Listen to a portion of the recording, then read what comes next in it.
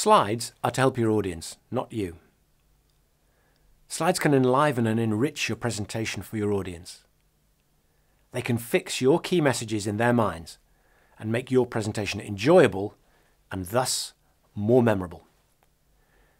So why is this the experience we hardly ever get? Well, too often people use slides for all the wrong reasons. Because they think it's expected, because they need the slides to keep their presentation on track, or to provide a sense of security for the presenter. These are not good reasons for using slides. The questions you should be asking are these. Does this slide help the audience understand what I'm saying? Does it reinforce an important message that I need them to grasp?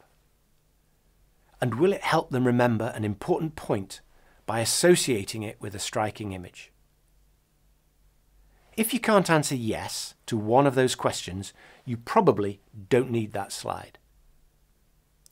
Giving people the option of reading what you're saying instead of listening to you is definitely not a good reason. In fact, it's actually insulting to your audience.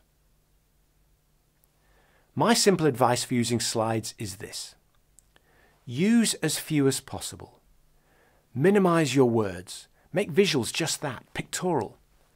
Select memorable images to reinforce your key messages, but avoid abstracts that need interpretation.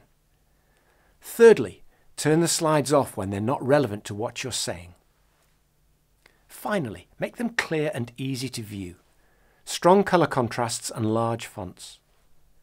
With fewer and carefully selected slides, you can then give your audience the time they need to absorb their meaning. Almost every business presentation can be presented using 7 slides or less. A bold statement, I know, but if you'd like to see what this would look like for your business, give me a call and let's put it to the test.